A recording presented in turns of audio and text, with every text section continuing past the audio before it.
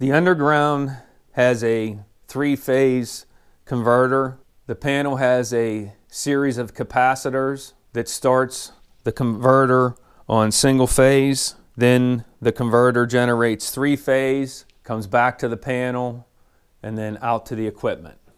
All right, kids, welcome back to the shop. Today we're going to wire up the Jet 20-inch bandsaw. But before I do that, I'm going to take this panel off just to see if I did any damage from that fall, that drop. And I already checked the fuse. It seemed to be okay. Let's yank this panel off and let's see what we're in for.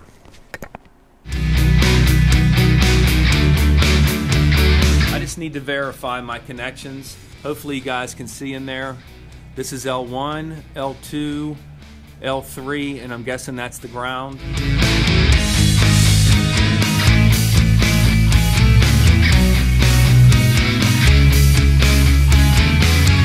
Alright, good.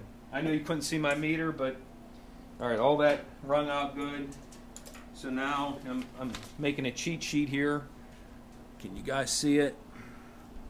I don't know if you can see it, but anyhow, at the box, green is ground, black is T1, red is T2, blue is T3. That's my, let's write this down. So the black, so in this case, the green, yellow is ground.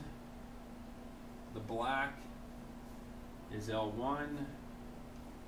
The blue is L3. And I'm calling that the orange is L2. So that's how we're going to hook it up.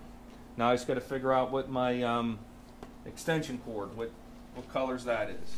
Okay, I'm going to wire up the plug now. Here's the colors. I got green, red, we're going to call that orange, white, and black. So what I decided that on the cord, green is ground, black is T1 and L1, orange is T2, which would be red and orange. T3 on the cord is white, which would be blue at the box and blue at the machine. And then the other thing is the plug. So the plug is labeled. It has an X, a Y, a W, and a ground. So I just determined, here's the two copper screws.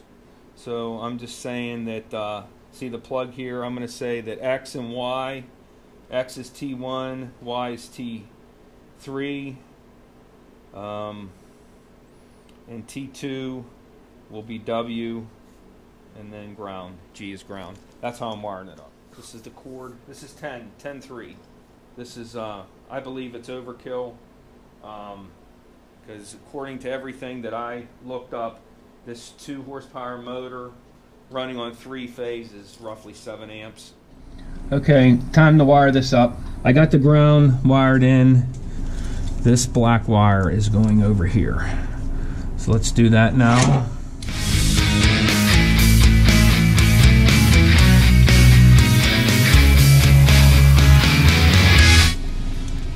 Red.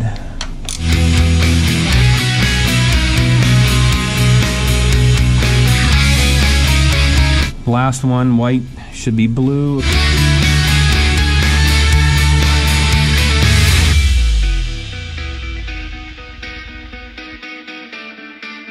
Everything seems tight enough.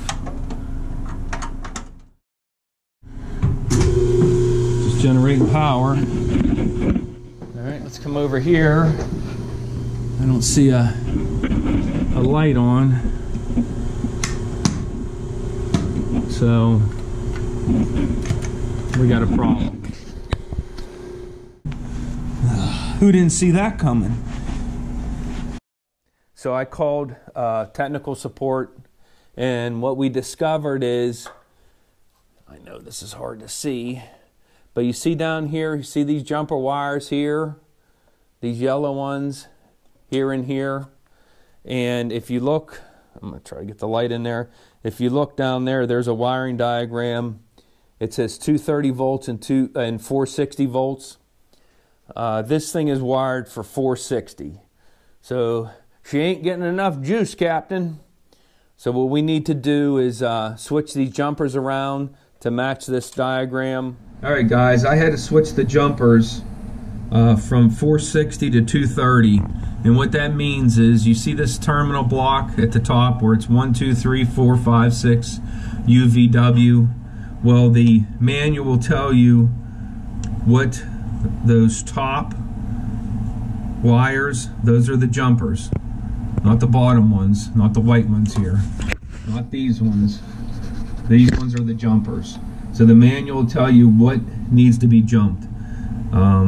And I don't have it in front of me, but you'll see like 1 and U need to be jumped. And then also the bottom terminal block, that's easier to see. So in that case, the jumpers are on the bottom. So you see, what is that, 10 and 11 are jumped, 14 and 15 are jumped, and 16 and 17. So that's what it means by jumper wires. So that's what I had to do to change them from 460 to 230. All right, we got the converter running. We got her plugged into the extension cord.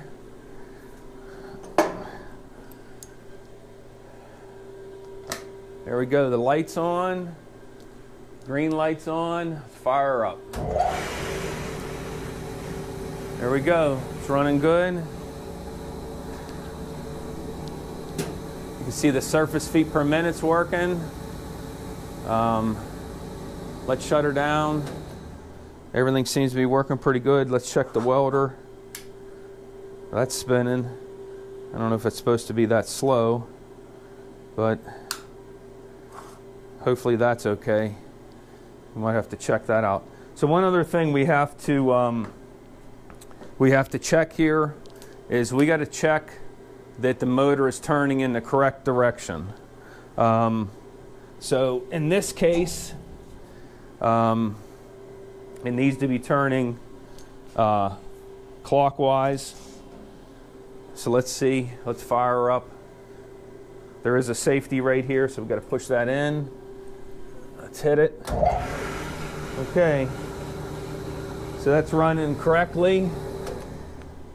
Now, if that wasn't running in the correct direction, we would have to switch the leads. Any 3 of those leads on L1, 2, and 3, we could switch. When I do it, I don't like switching the wild leg. I like leaving it where it is because it fired up. So I'll switch the other 2 legs, and that will reverse the motor. Thanks for watching. Please subscribe.